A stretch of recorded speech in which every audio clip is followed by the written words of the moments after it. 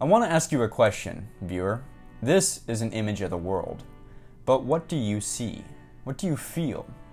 As I grow older, the only thing I feel is that I feel less strongly about the world than I did 10 years ago. My worldview color grades only to darker shades of gray as the years tick by. Beliefs, ideas, the certainty of right and wrong, they blend into a milkshake of distasteful unsureness. But the uncertainty isn't ignorance. It's not that I'm unsure of my thoughts on a particular subject over a lively dinner in the village, or that my head is foggy during a 3 p.m. debate about macroeconomics at work. These circumstances require thoughts, opinions that I unfold in my mind and hand out like business cards to everyone that's in the room. Sometimes acceptable opinions are like business cards, a necessary formality to inclusion.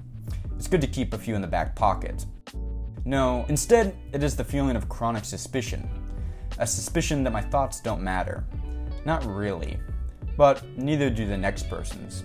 Gandhi says whatever you do may be insignificant, but that it's important you do it anyway. There's probably truth to that. But Gandhi was also a lawyer, and that sounds like a very lawyer way of trying to rationalize your actions.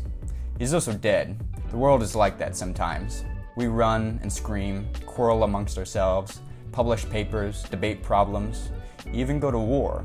Then, every 100 years, a finger is snapped, a toilet is flushed, and you and I and everyone who existed with us is wiped out, and a new fresh bundle of humans are set on this place to rationalize their existence.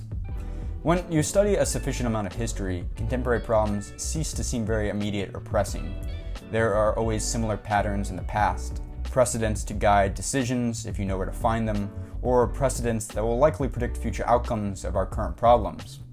When I was 18, a dear friend of mine died. It was like being pushed into a Ukrainian lake during winter. The force of shock crushed my chest to where I could barely breathe.